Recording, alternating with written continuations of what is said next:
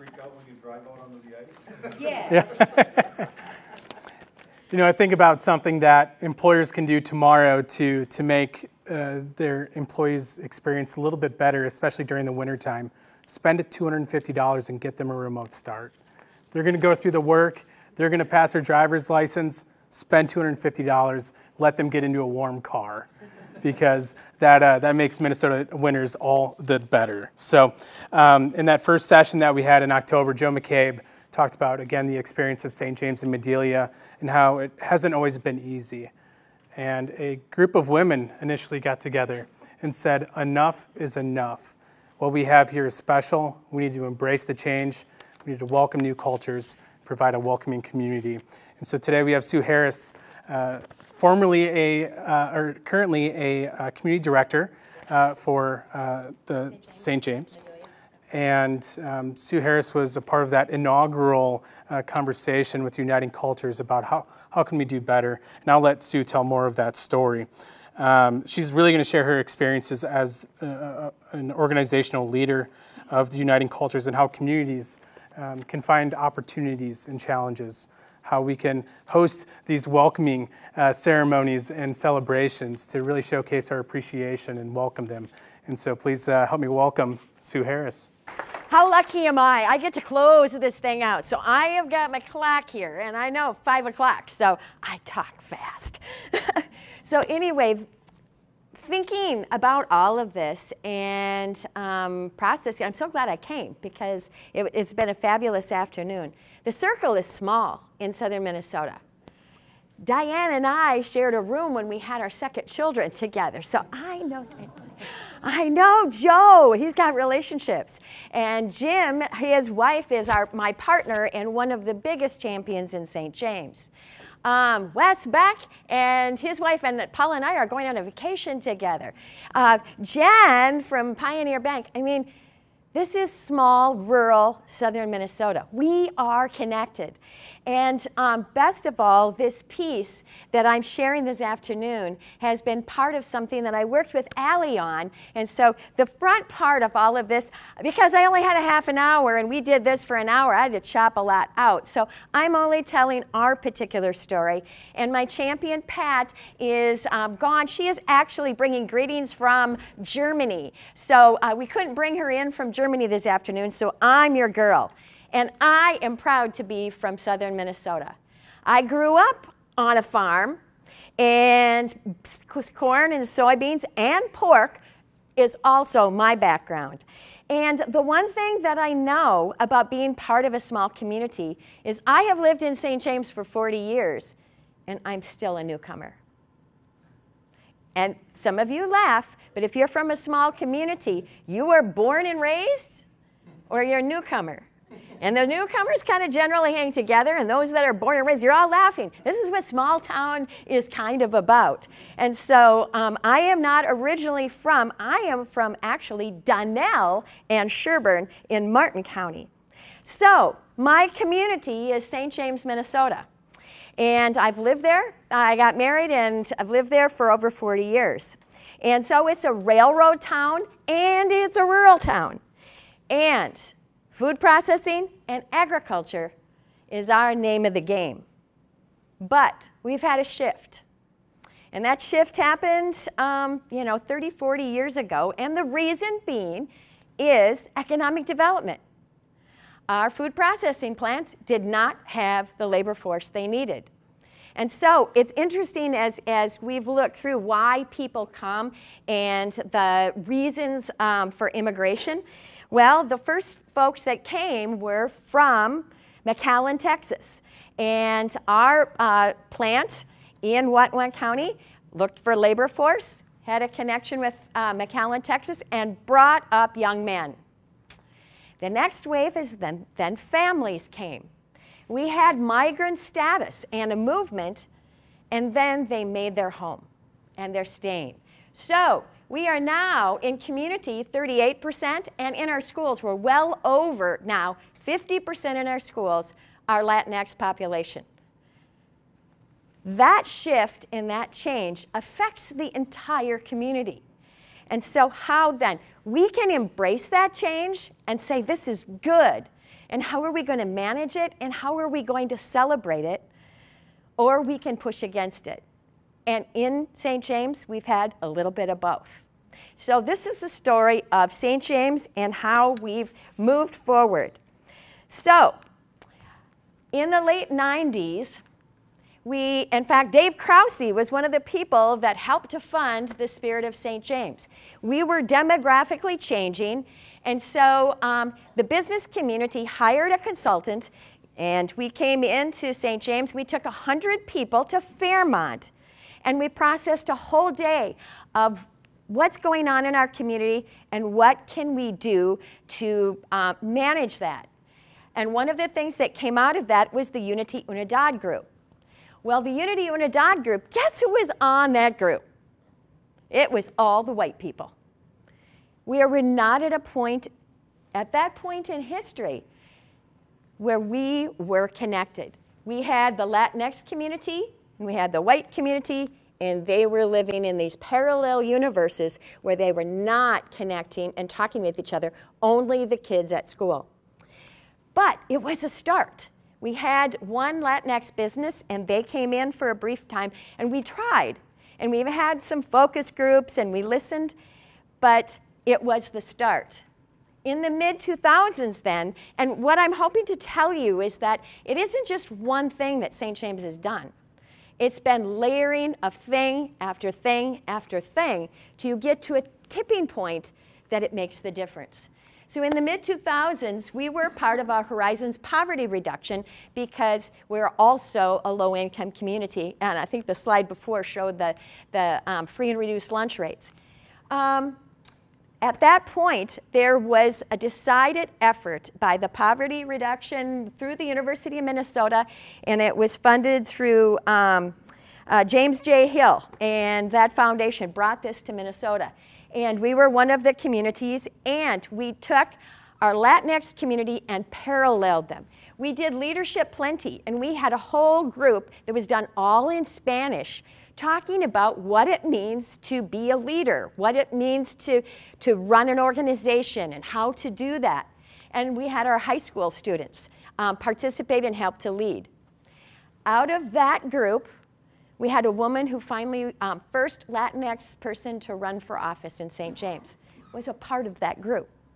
Our high school student now works for the ACLU and was one of the student leaders for Leadership Plenty. And it was the first time that our Latinx population said, we need a shelter at our trailer park where many of them lived because the kids had to stand in Minnesota winters, and we want them to be sheltered. Our community wrapped around, and that got done. So it was the first time the community responded to red dotting something and then making sure that that happened. So then, what was the tipping point? Well, out of Leadership Plenty, many of the people that took that Leadership Plenty then became part of Convivencia Hispana, which was a group that was engaged with the Latinx population, supporting themselves and being advocacy. Secondly, rhetoric on immigration and border issues is really important for our community, because in our community, I know and care for both people that are documented and are not documented. They're in my schools, they are my friends, and they are my neighbors. And so many people with this negative rhetoric, this is our people and this is our community. And there were many people at that point in time that were upset. And then Region 9 came in, and I believe it's with the YWCA, I believe, is the Forum on Race in the spring of 2017. That forum was a catalyst because when we had the forum, do you want to do something next? And a vast majority of people said yes. And when they said yes, that next step then, Convivencia, we have a group of passionate people that want to do something. This joint meeting, tipping point. You can go to the next slide. Uniting Cultures was born in 2017. And we created a mission statement, and we became formal about the things that we wanted to do. acceptance, belonging, community, pride, and ownership. This is where we are. Diversity, it's where we are together. And so that has begun our journey. So, what has Uniting Cultures done? Celebrating the diversity and community, providing educational opportunities to challenge ourselves personally and as a group. Most importantly, we've built relationships. It's relationships that make a difference. And we have not those parallel universes. How do we do things that we can do together so that we can build trust in a relationship and we can hear each other and see each other? Support. Our Uniting Cultures has been extremely supportive, both financially and programmatically, for what Convivencia Hispana wants to do. And we've done a lot of personal growth because diversity and equity starts in my heart and in my thought. And I have been humbled greatly by diversity and equity work, and I have a long way to go in understanding and being a good partner in this diverse world that we are now changing. And then, how do we sustain a group? You have storming, norming, your group is going, and then how do you not let it, this is too important to our community. So how do we sustain it over the long haul? Strategic planning, and then fiscal financial issues. So the challenges. Okay, we're learning in a multicultural environment. What do other people need? We have a different language. We need to do all of our meetings in Spanish and English. And how long does that take? Twice as long. You can't go fast, and I go fast. So it's slowing yourselves down to be able to do and understand how you do formal structures, how you operate meetings, how you do, what ideas and how it flows, and how do you be respectful for differences. The financial, how do you do a community group what doesn't have any money? We really didn't have any money, and it's been an absolute miracle of the support that we have had in the work and the things that we've done.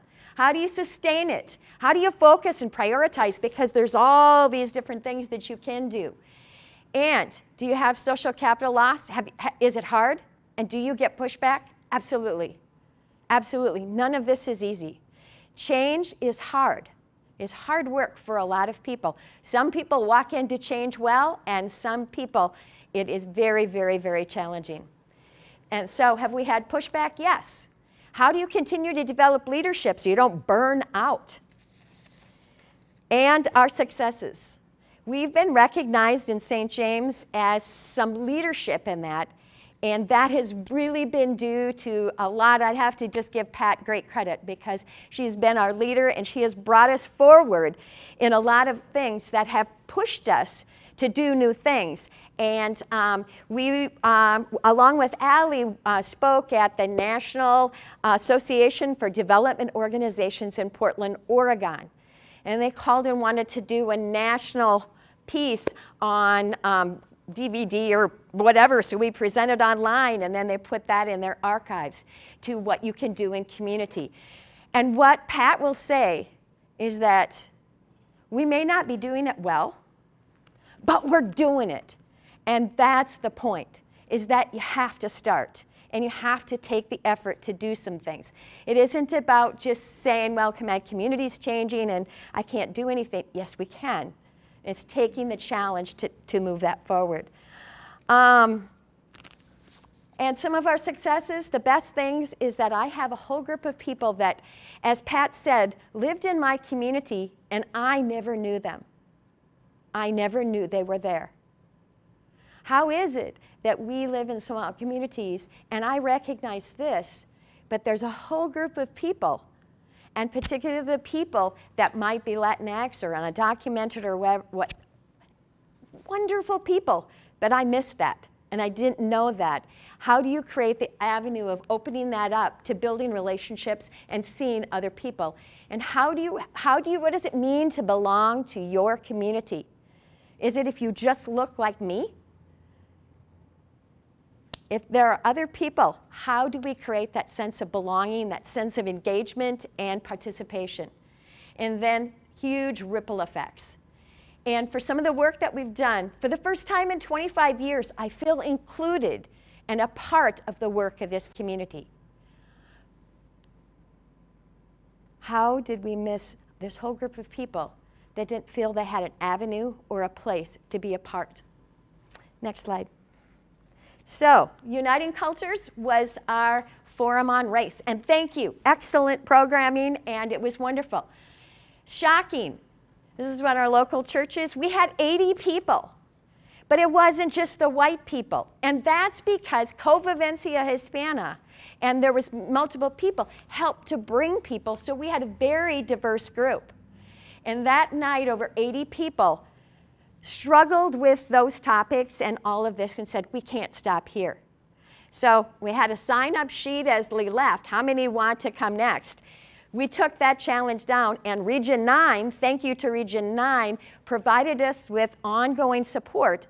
So we did strategic planning with some extension educators, and we decided, what do we want to do? So, the next slide. This cultural iceberg, everyone has seen this. So when I think about our work, we did everything at the very beginning that was easy and that was above the line. Holidays, festivals, the literature piece, dress, food, all of this. You'll see that our first start was all above the line. As we've moved through time, we've gone down to deeper, harder, and more engaging and challenging efforts. But if you want to know where to start at the top. So our start was, the next slide, that summer in 2017, Ever Vargas, he is one of our champions, and Ever said, we need a festival to bring us together. Well, we thought, okay, this was July, let's see what we can do for next year. Because as white people, we have finances to raise, we have all of these things that we need to do. He said, no, we want to do it on Mexican Independence Day in September. And this was July. And we're going like, there is no way. But Ever said, yes, we can. And you know what? Yes, we can. We had our first ever multicultural celebration, multicultural fiesta on Mexican Independence Day in September, not on May 5th. We celebrated the ethnic diversity. We had food. And Jim makes German cookies, and we have the Swedish ladies rolling their lefse, and then the people that are down the thing doing pupusas and tacos are coming down and saying, well, that looks a lot like what do you call it, a taco, yeah, whatever. Yes, lots of things together. We have food, we have, hi David, we have Mexican pupusas, or not Mexican, El Salvadorian pupusas, tacos, and Swedish dancers and fiddlers and Aztec dancers. We've tried to do a broad scale of what it means.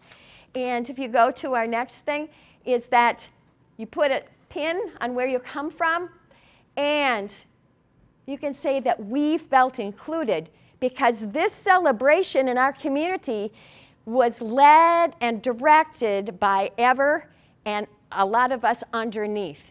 And it has now been, we started with a few hundred people, and the last one's been well over 1,000 people have been in attendance. So we're planning for next September, so do come to attend our festival in mid-September in St. James. So the next piece is, again, we wanted to learn more about food. So we took all of our churches and said, Sunday we're going to do a meal. So we did a Salvadorian meal, Mexican, Guatemalan, and Scandinavian on different Sundays. The last Sunday was out at one of the Svedals, and it was a Swedish meal there. The best part, our Latinx folks were helping to serve the Swedish food. And when we had El Salvadorian and Mexican, it was the exact opposite. We were together. We shared our culture. We shared our history. Pushback? Yes, we did. There were some negative comments said about some of the people coming to the various different things. Was it challenging? Yes. Was it delightful and rewarding? Yes. Okay, then telling your story, hearing Sergio's story, hearing our immigration stories.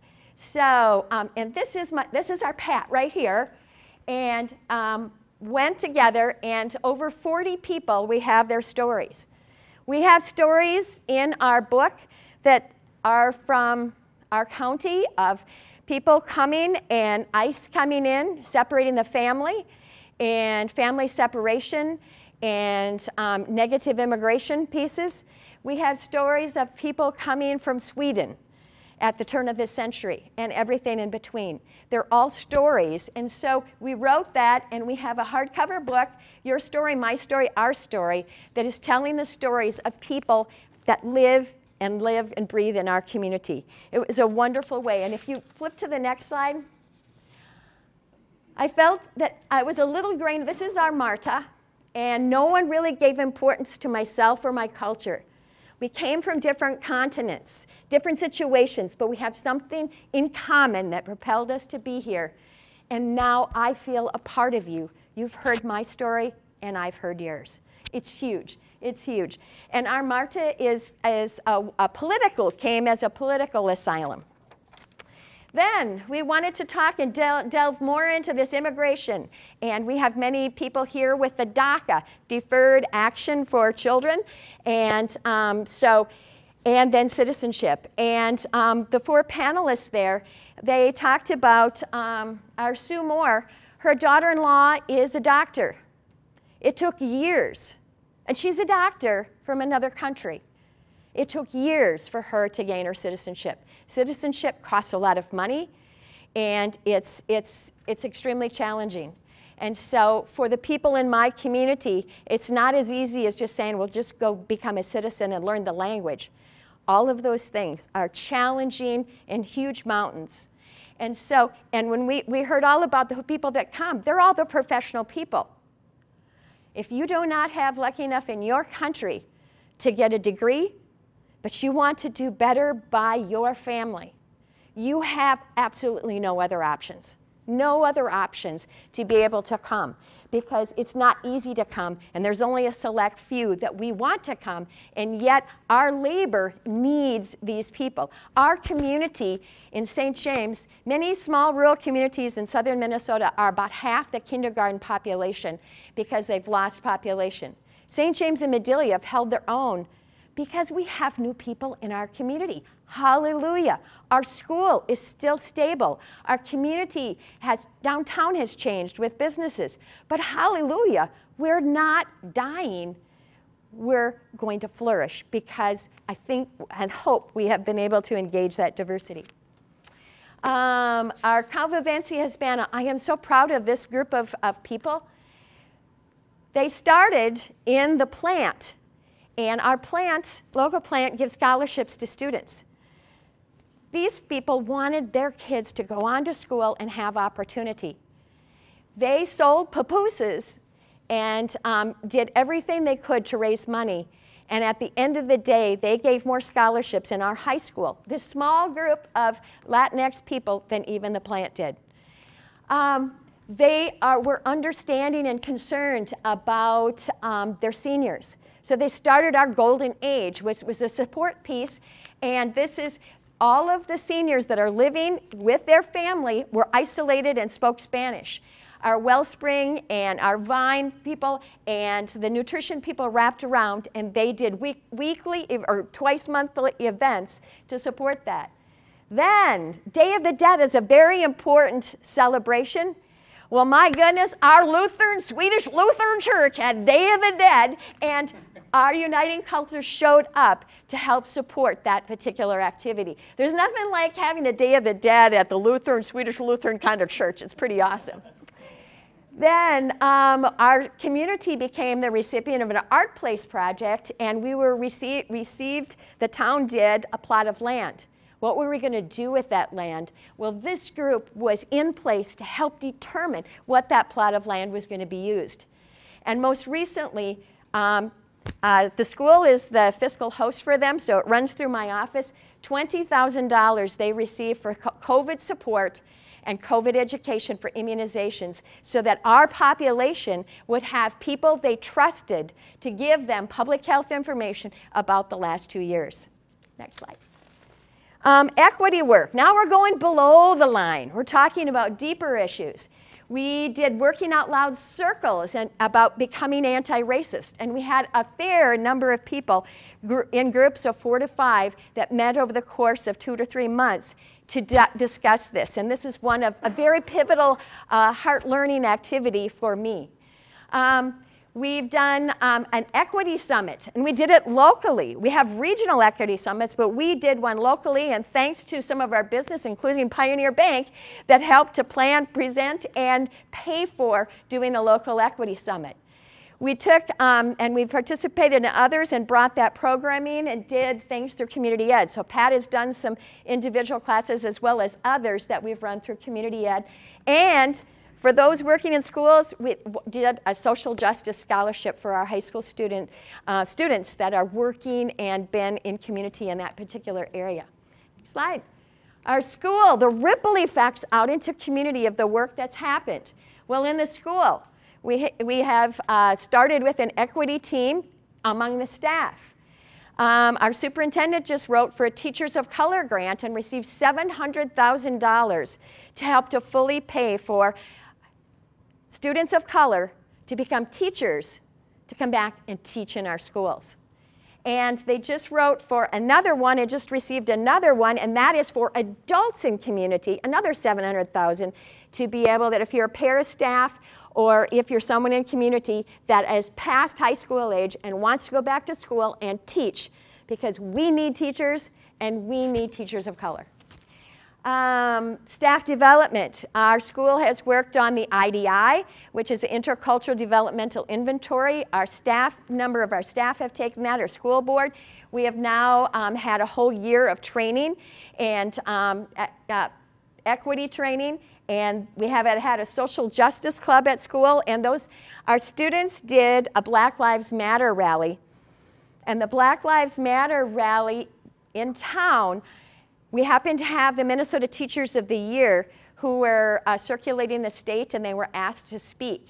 So Bukata, many of you know, in St. James was the speaker, and we also had all of the candidates for Minnesota Teacher of the Year speak at our Black Lives Rally that matter in St. James, and it was all organized by our high school students. I'm so proud of our kids. Community education is the fiscal host for Uniting Cultures and Convivencia Hispana, and that we will underwrite and support all of that work. Next slide. Our Rotary Club did white fragility. Jim and I are Rotarians, and we lost a Rotarian because of it. Local sponsorships, and thank you to Pioneer Bank, helped to sponsor our local summit. Local churches have done study groups, and our Marta, at my church, she came and spoke as part of a sermon telling her story of being from El Salvador, and all of it was interpreted by her son as part of our Sunday service. Next slide. Uniting Cultures through COVID has been working hand in hand with our backpack, the food giveaway, and the food shelf through all of the COVID. There's many people that have helped to deliver packages and making sure that food insecure families in our community, that they are wrapped around. Our city has done bilingual publications and signage. They help to plan and support our equity summit. Support for Latinx businesses and entrepreneurs, and a handyman certificate, and picking up and how you repair your home, which then worked with Convivencia Hispana to provide the translation for the city for some of those grants. Next slide. So, what's in it and what are we doing currently? Well, currently, thank you to Pat. She wrote a grant, and we're working with the University of Minnesota Morris on a storytelling project. The interesting thing is that if you go to our historical society, where does it start? It starts when the people like me came here. What happened prior to that? Are we understanding and celebrating our indigenous heritage, and where is that at? So this is some of the things that we're wanting to delve into.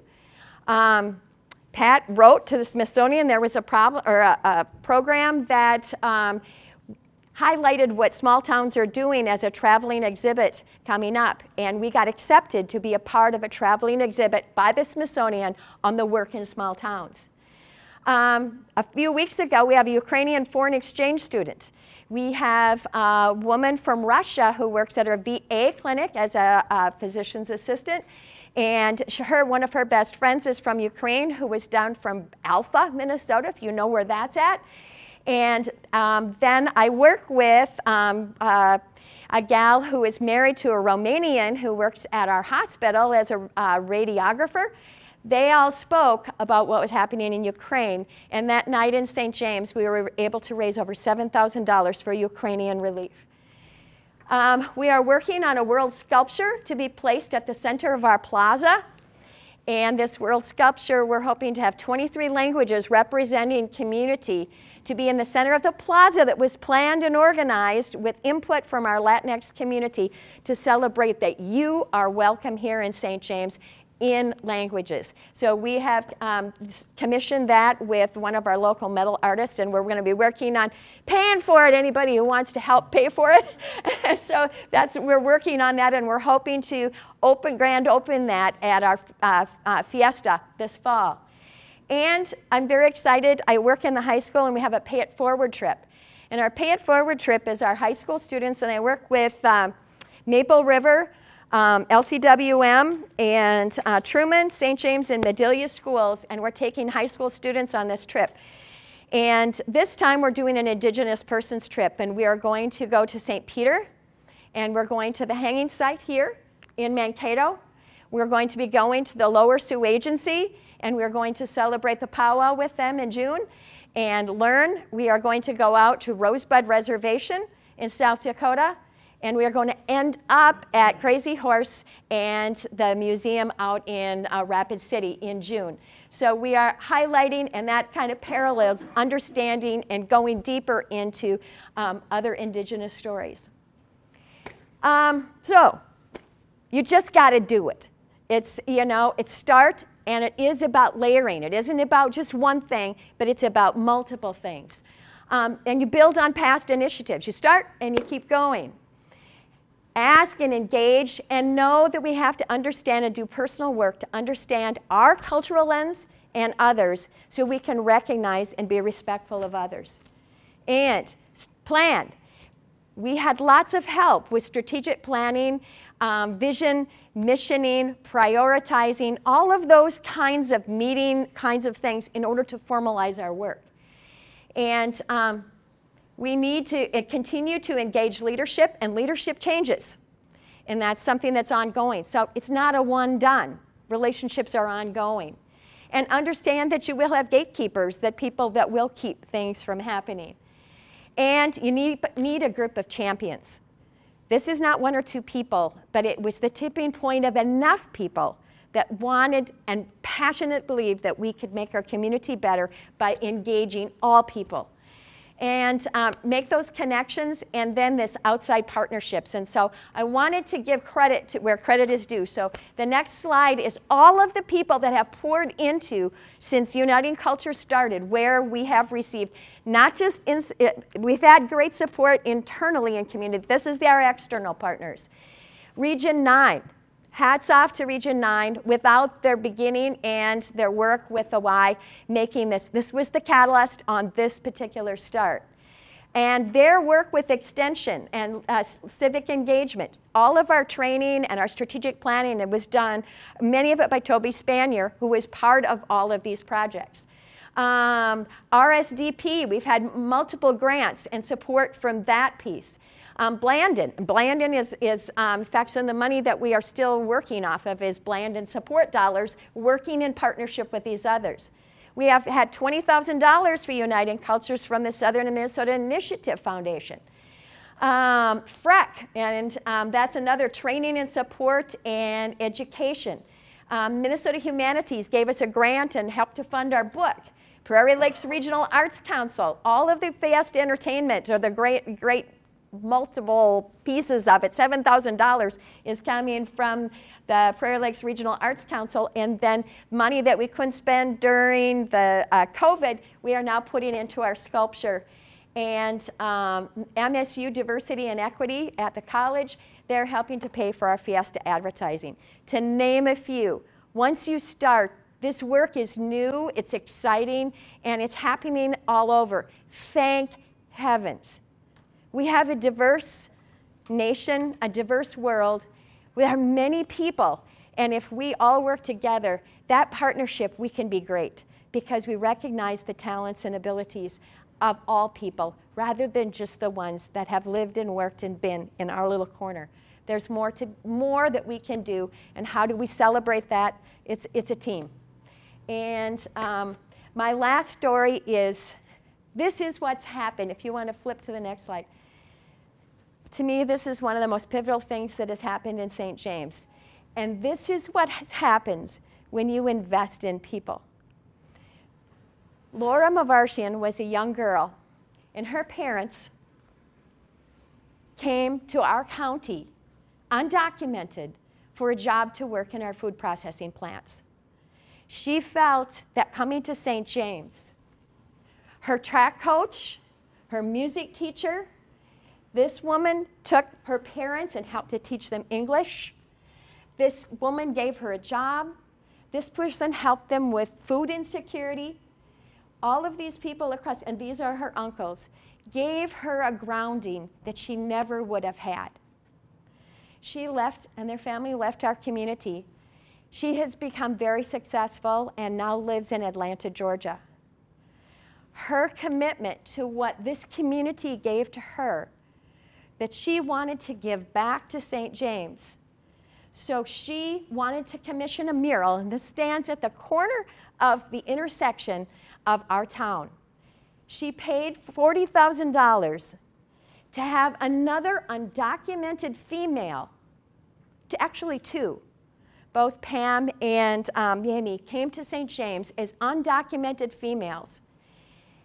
And they painted this mural to celebrate what St. James had done for them.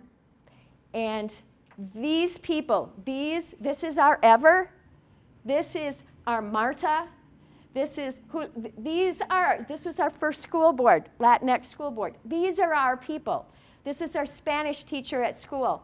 And then this represents our wrestling programs, our kids programs, our city, our bakery, our fire department, all the things that are in our community, all done and supported.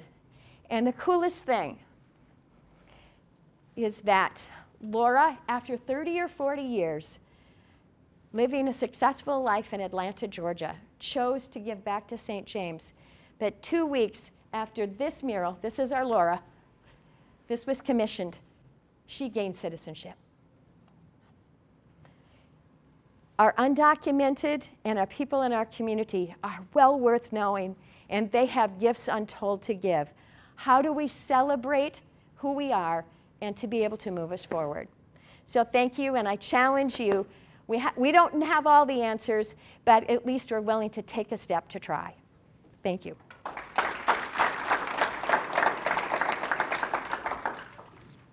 Sticking around for happy hour? Mm-hmm. Well, as long as Jim does. I'm the driver. Yeah, that's right. I think we'll open it up almost more of a forum. I'd ask the speakers that are able to stick around. We'll grab our beer, wine, cheese, meat, crackers, and we'll sit down and let's continue the conversation and share some more stories. You know, I have a few more notes, and I have to take the privilege to share some of this. Thinking about Sue as she tells the story, and may we all have the enthusiasm and energy that Sue has when it comes to our organizations. Yeah, may we all try to carry that enthusiasm because it radiates, and when it radiates that positivity, it just makes you want to get up and do something. You know, we refer in the food and ag space about a lot of NIMBYs, not in my backyard. How can we say there's a place right here in our community, in our town, in your backyard? What are you willing to do? In business, there's a term, innovate or die, right? If you're not making money, it's going to be really hard to stay in business. How can we think of our communities as adapt and thrive, right? There's a lot of changes. Now, a lot of these changes are difficult. You lose a Rotary member over it, right? I think it's now at that time and that inflection point in our society to where let's get rid of those members, right? Let's take that next step. They'll learn. Perhaps they'll be back. Hopefully they'll be back. But I don't think there's a place now in our communities and our organizations to accept racism and the lack of perspective to better the community. Think about those in your community, in your organization, in your network that missed out from this conversation today. We'll have the video. I need your name and email.